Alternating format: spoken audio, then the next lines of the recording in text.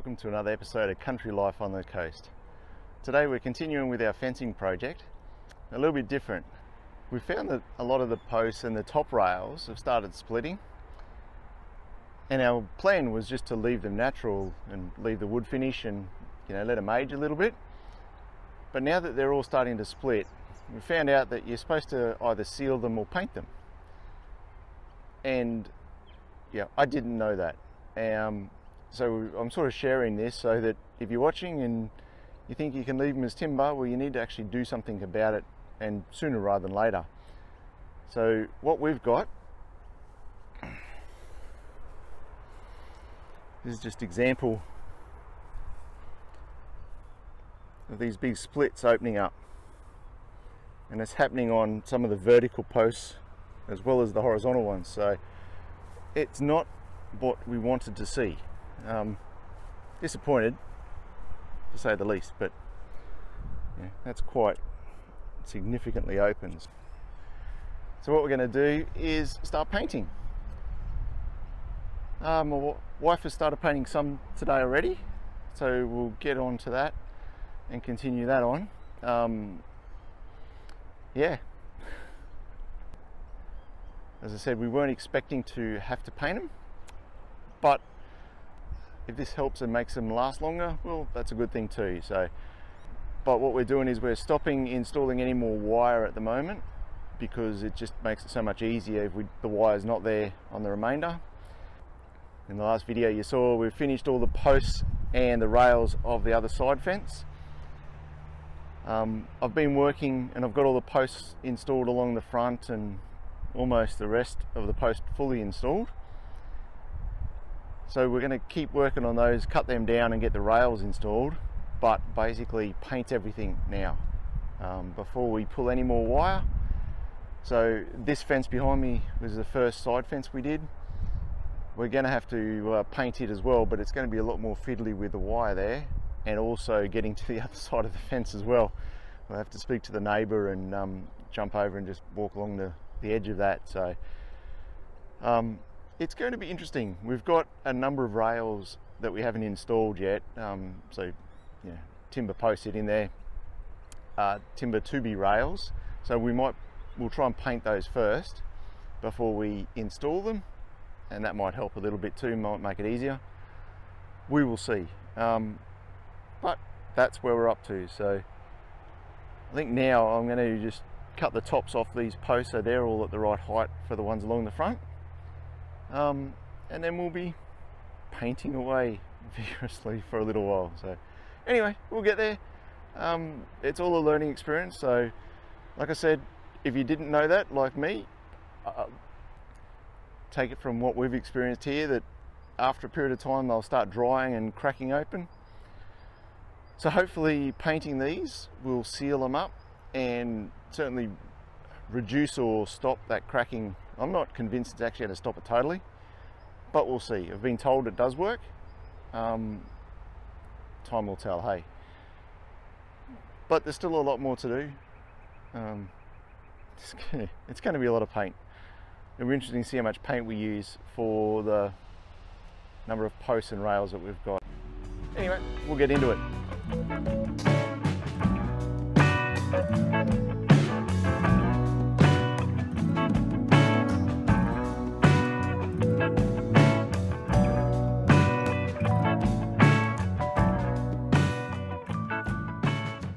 G'day guys, well, a bit of an update at the moment. We now have installed all of the fence posts. There's about 3 gate posts still to install, but I'm really happy that we've finally got all the fence posts in. We still need to put the top rails on along the front and this return here, but all the digging of those post holes is basically finished now, so it's a big achievement. I'm extremely happy with that. And as you can see down there, we've started painting the post as well, so we will continue on with a lot of painting going on. And I think at the moment we just need to trim these posts along here, ready for the rails, the front. So all of the fence posts that run all the way down the hill over here they are all done. I've trimmed the tops off of those, so they're all level now. So they're ready to have the top rail installed. So we'll trim these ones down. I'll mark them out now, cut them down. We're getting there. So making progress, which is great to see.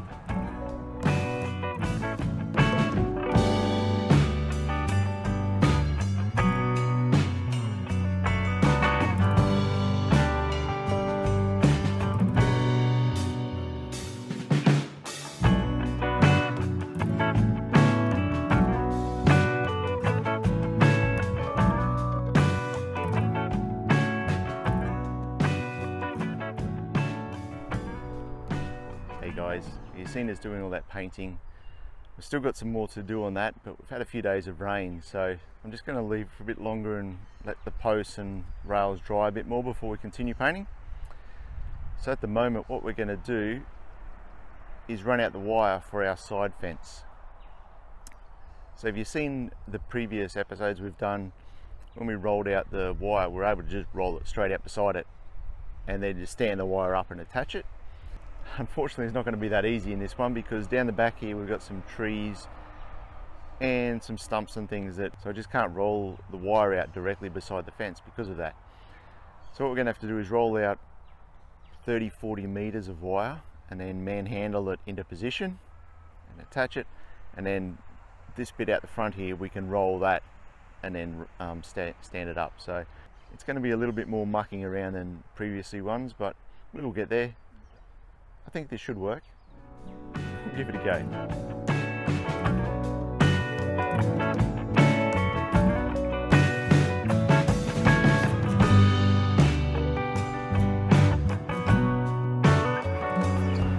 Well, that was easier than I thought. Half expected it to start rolling down the hill. Not that it's that steep, but I thought I might have had to stop it from breaking a fence post or something. We're good.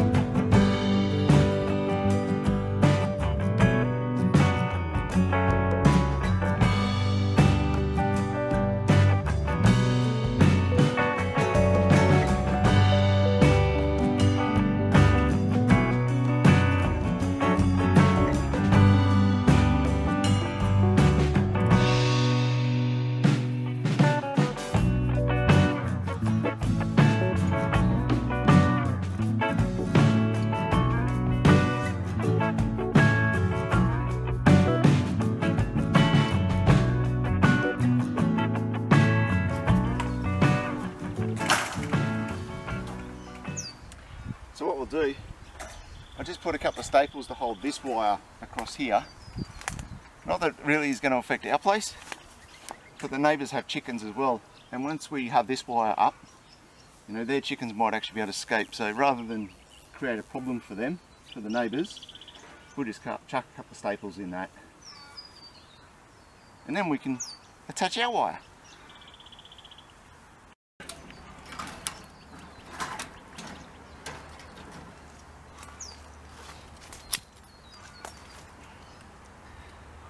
I've haven't in quite a lot of these staples before, and I've found it's a lot better to get your fingers out the way.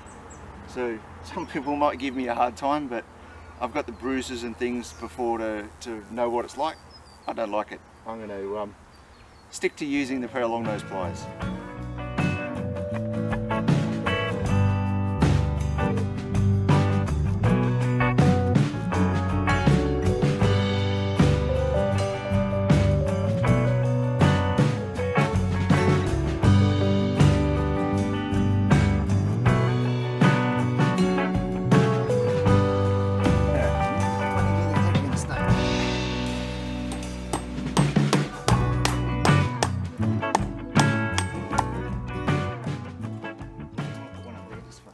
Is that one in? Sorry? Is that one in? This one? Oh yeah, okay. It's in. It's not going to fall out.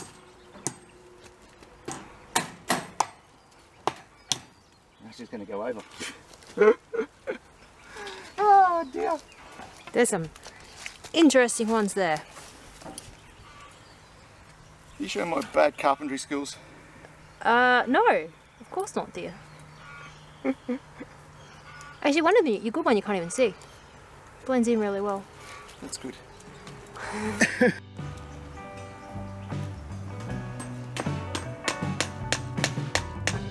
new chicken pen. Oh no, it didn't work. Get out.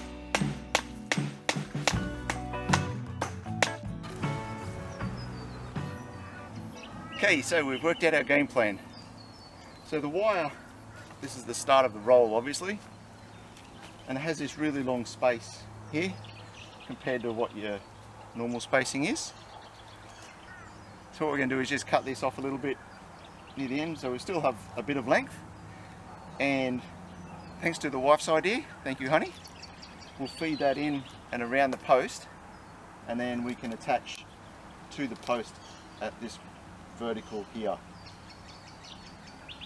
Hope that makes sense. If it doesn't, well, you'll see in a moment anyway.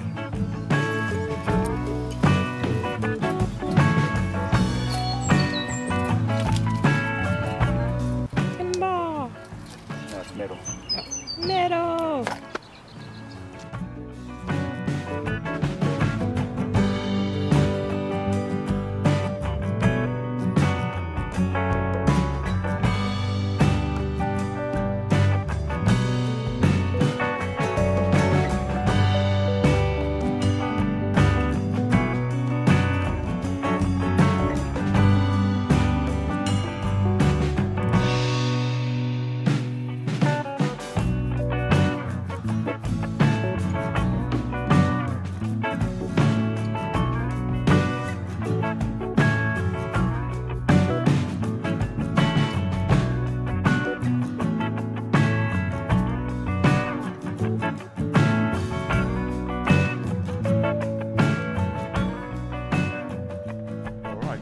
You've just seen me roll that wire out for the rest of the length of the fence, and we've attached the wire at the far corner. So previously what we've done is we've stood it up and then tensioned the whole run in one go. Because of the unevenness of the ground here though, what we're going to do is I think I'll try and tension it here first, and we'll do that back end, especially where all those trees are. The ground level is just all over the place, so just concerned if I just do the one length of it, it's just going to pull it, you know, the ground goes up and down, so it'll just pull some of the top wires or the bottom wires or the middle, it'll pull really tight, and the others might not be as tight. So we're going to try it here first, do the back half, and then move on to the front half. So I'll just clean up this mess behind me, sort of sit it up here, grab my rotor and yeah, put a bit of tension on it. I won't crank it too tight because I'm just going to attach it to one of our fence posts. So I don't know, we'll see if this works. It should work. Well, that's the idea anyway, we'll see.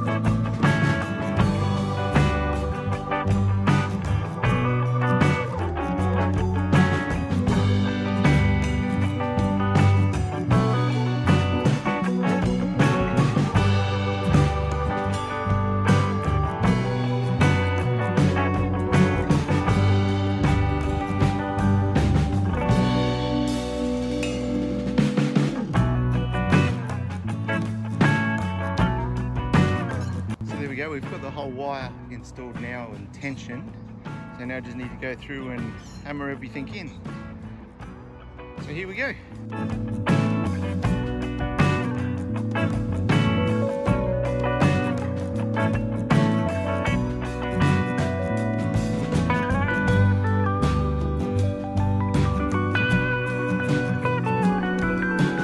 Alright guys, so the side fence is now done.